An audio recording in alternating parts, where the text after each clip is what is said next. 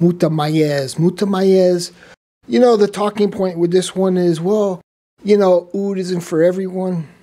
Oud is for everyone if you get the right oud. That's your opinion? This is a nice oud right here. Fresh. Very inexpensive with heliotrope, great projector, Happy Land Studios, Paisley Sky. Doesn't have the beautiful bottle. It's all subjective. Awesome, awesome fragrance. Yeah. Oh, this one is good. This one is good. Mutamayez. Now, you can look at the Fragrantica comments. A lot of people are saying it's noxious. It smells like bug spray. It's just a weird fragrance, and many Fragrantica reviewers have said it's just weird. It opens like bug spray. It's all over the place. Somebody said it smelled like burnt wood and maybe a burnt sugar. Maybe a burnt sugar, like a caramelized sugar that is burnt. Very interesting fragrance. A lot of people say it's weird. It's a projection beast. Overall, it's just weird and it's hard to recommend. Burnt sugar is what I get. I get a little bit of oud. It's just a very strange fragrance and it's hard for me to recommend Mutamayez.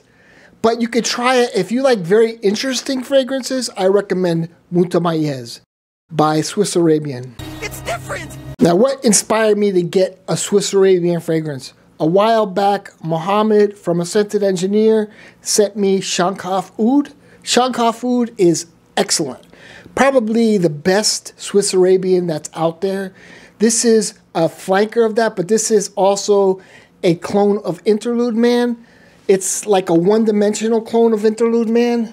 If you want to get an idea of what Interlude Man smells like, I'd recommend this. It's not as complex. It's very linear, very simple. Maybe the best part of Interlude Man. I like how Interlude Man changes and metamorphosizes. This is a very simple fragrance.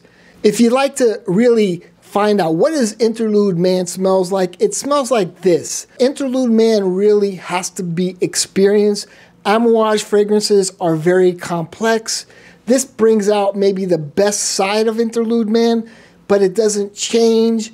And to me, I like that it changes. I like that Interlude Man changes. It's got a beautiful bottle. It's okay. That's all I have to say about it. It's just okay. I like it. I don't love it. This is my favorite Swiss Arabian that I own. This is a nice leather. This is Ghutra. It's softened up by vanilla. It opens up with a nice green note. Very pleasant. So out of the three I own, I would say Ghutra is the one I recommend. I'd give it an 8, easily an 8. That vanilla softens up. It's not a sweet vanilla either. It's just a softening of the leather. It's a nice, beautiful, nice leather. One of the better leather fragrances out there. Ghutra, I love that it looks like a red Ferrari in a bottle. Pretty cool, right? You know, the caps, they're not magnetic or anything.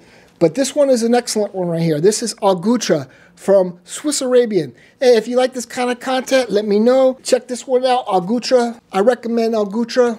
Out of the three I own, this one, if you want to know what Interlude Man smells like, it's okay. It's okay, but I really recommend you check out Interlude Man. Interlude Man has to be experienced by Aromage. It's the complexity of the Aromage fragrances, and Interlude Man is just, it's a much superior fragrance, but you get a one-dimensional Interlude Man with this. That's all I have to say. Hey, thank you for watching.